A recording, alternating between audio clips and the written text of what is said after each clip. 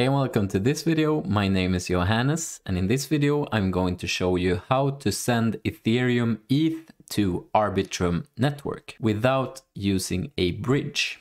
And that will be using the Binance Exchange. If you don't have an account on Binance, you can register from my link in the description and you will get 10% kickback on trading fees. So right now I'm logged in on Binance. I'm inside wallet and fiat and spot. I have my balance hidden, but I am going to send Ethereum as I said in the beginning. So I will search for coin right here and I will search for ETH. And then you can see crypto balance, ETH, and then I will go to withdraw. So obviously if you want to send Ethereum to Arbitrum, you are going to need some Ethereum in your account as well. And now you can see address and network. So right now I will go to my MetaMask wallet. And if you haven't added the Arbitrum network to your MetaMask wallet, I have another video where I show you how you can add it. So for me, it's called Arb1, but this is the Arbitrum 1 network. And here's my account address. So I will just copy to clipboard. Then I will go back to Binance and then I will paste it in, enter address. And then you can see network, select withdrawal network. So I will click right here.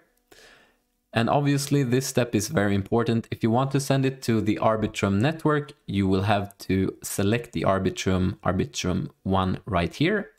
And the minimal amount for me is 0.001 Ethereum. It might be different for you. It might be different another time.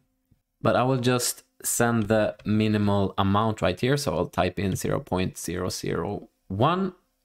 You can see there's a small Ethereum ETH network fee included. So you can see the amount of ETH that I will receive to Arbitrum 1 network.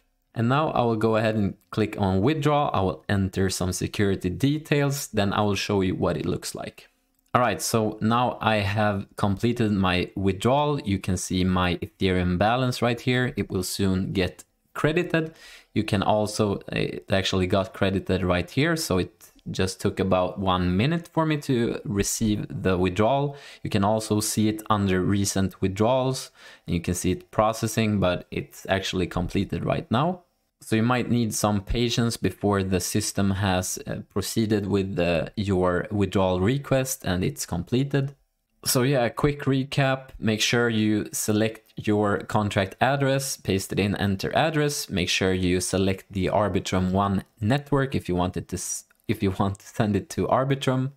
You'll have to complete the withdrawal, wait for a couple of minutes or more, and then you can just go to the Arbitrum 1 network if you have added it to your MetaMask, and then you should be able to see it in your wallet.